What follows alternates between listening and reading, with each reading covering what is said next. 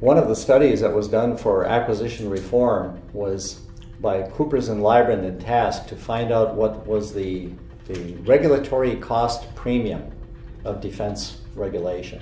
These people determined that there was a cost associated with earned value management.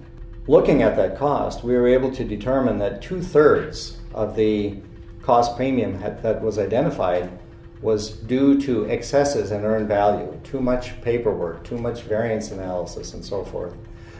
And so Gary Crystal used that as a catalyst for change.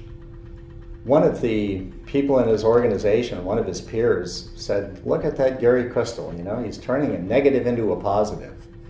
He engaged with acquisition reform and became part of the process.